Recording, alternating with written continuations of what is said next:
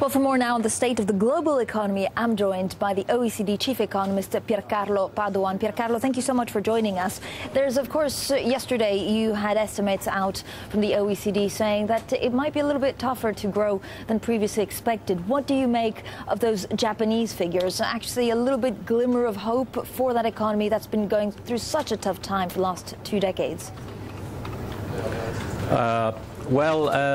We released our interim assessment yesterday, which points to a recovery which is still ongoing, but at a somehow slower pace.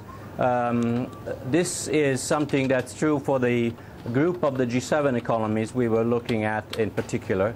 As far as Japan, of course, is concerned, you have a combination of the need to provide stimulus to the economy and at the same time live with a very high level of debt. This is not new. So you have a combination of old problems in the new situation.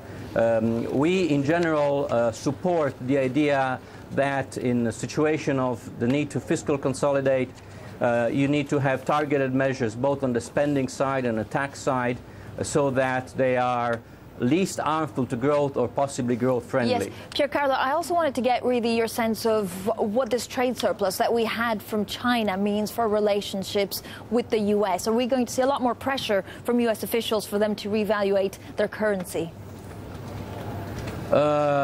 Yes, but also let me recall that there is a major effort ongoing within the G20 process, which is taking a hard look on how to provide sustainable rebalancing, which requires certainly an adjustment on the exchange rate side, but also an adjustment on the fiscal side and, interestingly, more and more relying on structural measures which would raise potential output and reallocate resources of the medium to long term. So I agree that there is a problem with exchange rates, but this should be put in the context of a broader rebalancing to which all the major economies participate. We saw also a lot of talk about the Chinese central bank actually changing their reserves. Would you say that in the next 1 to 2 years, also because of the global headwinds, the dollar won't be the currency of reference anymore? Well, of course, the talks about reforms of the international monetary system and therefore what roles should individual currencies play is especially high when there are times of crisis and major change.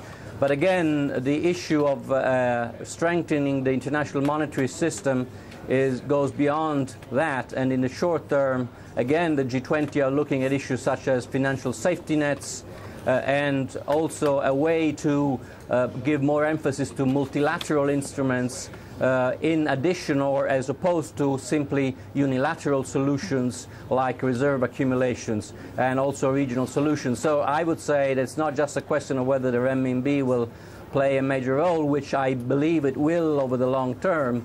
It's a question of redirecting instruments and providing a better complementarity between multilateral and regional and national approaches to financial stability. Pier Carlo, we only have 30 seconds. What's your biggest fear for this year? Sorry, I can't hear you. What is your biggest fear? What are you the most scared of? What am I worried about? Yes. We are looking at a weakening of the recovery, but the recovery is still there. We have all been saying that we will be out of the crisis when the recovery will move from being policy-driven to self-sustained. And this is a very delicate passage. So I am hoping that this passage will be accomplished safely and strongly and as soon as possible. So we're looking anxiously at that issue. Thank you so much, Pier Carlo Padoan there.